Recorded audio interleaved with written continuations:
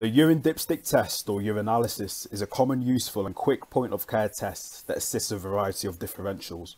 For example, the presence of glucose in the urine can be an indicator of diabetes and is also found in pregnancy. The presence of bilirubin can indicate obstructive jaundice, and the presence of ketones can indicate starvation or diabetic ketoacidosis. The normal pH of urine is 4.5 to 8. Being outside this range can indicate metabolic acidosis or alkalosis. The presence of blood in the urine can indicate nephritic syndrome, stones or cancer, and the presence of protein can indicate nephrotic syndrome or CKD, chronic kidney disease.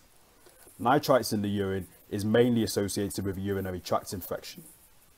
The presence of urobilinogen in the urine at high levels can indicate hemolysis, and at low levels is an indicator of obstructive jaundice. Leukocytes in the urine can be present in the urinary tract infection, but do beware asymptomatic bacteriuria. And the specific gravity looks at the concentration. Low levels means dilute urine and high levels means concentrated urine.